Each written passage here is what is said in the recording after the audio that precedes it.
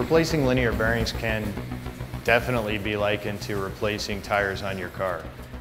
You don't expect that your linear bearing is going to fail. You do your best to make sure that it's not going to fail by doing proper maintenance and lubrication on it. But at some point, that linear bearing still will fail. And if this happens, the cost of a linear bearing is very insignificant to the cost of the machine that's riding on the linear bearing.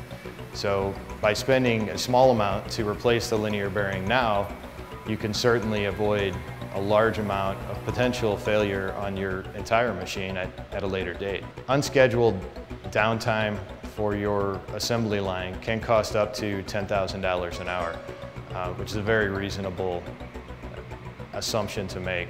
So when you have ability to shut the line down and check your linear bearings, it's definitely recommended because the linear bearings can help prevent that unscheduled downtime. One of the reasons why we're looking at this rig is to observe some of the indicators that one might actually notice regarding a failed bearing. And in this particular case, if you listen carefully, you can actually hear the noise of the bearings as it goes through. It's actually rougher. You can actually hear a clicking noise. It's actually causing a stuttering in the movement. And if one were to actually feel the product, you can actually feel the vibrations as it runs back and forth as well.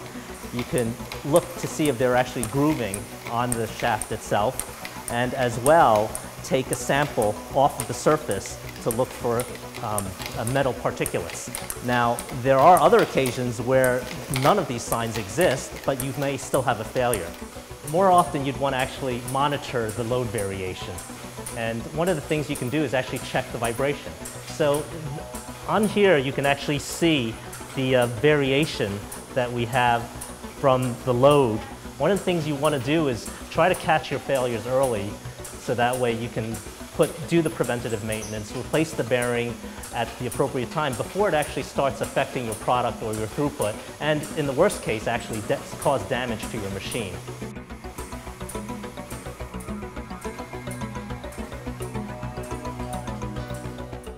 So what we're going to do right now is that we're going to take out the failed bearing, and what he's going to do is he's going to unload the load cell, block off the load plate, and then pull the shaft out, replace the bearing, put in a brand new bearing.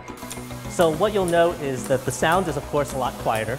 You can actually, in touching this rig, you can tell that it's not jumping up and down anymore. You don't feel the vibrations. You don't hear it either. And what we've done is we've gone ahead and basically applied the same load that we had on the prior bearing.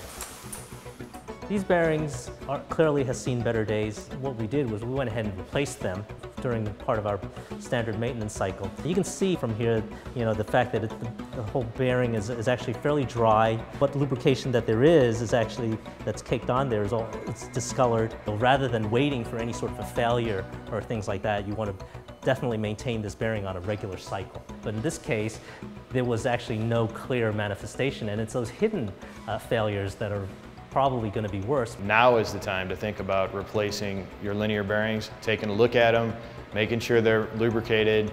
If there's any sort of warning signs of failure, it's a good time to think about doing it while you've got your retooling process going on or factory shutdown for the summer. Make sure you've got the stock, make sure your local distributors, you know who they are. If you have any questions, you can certainly contact Thomson directly, and we'll be glad to point you to a distributor that can help you find Thomson product. That's why you really do want to do good and proper maintenance and actually get those bad bearings or troublesome products replaced. So an early replacement will help the longevity of your machine.